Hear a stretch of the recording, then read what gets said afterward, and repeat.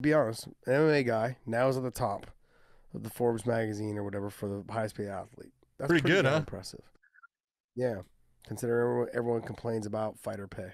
And everyone complains about fighter pay, and everyone complains about him.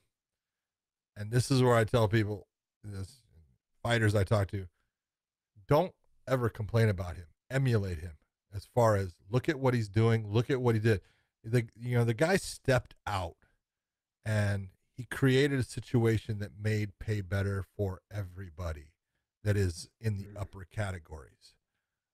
Obviously, that's not going to happen in the mid levels or lowers, but it's because of Conor that a lot of guys are making a lot more money, and he did it off of being very braggadocious about things, about making predictions, but he backed those things up.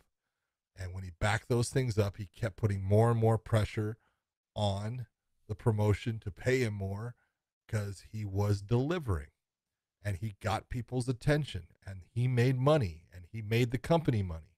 And so he deserves that. And then, all the other things outside of it, business wise, he's made some really good decisions. He's associated himself with very smart people. He has put himself in a position to have businesses that are making a lot of money, that he is now, some of them that he sold for a lot of money. Give it to him, man. He's doing things right as far as making, his brand work, and he deserves credit for it. He really does.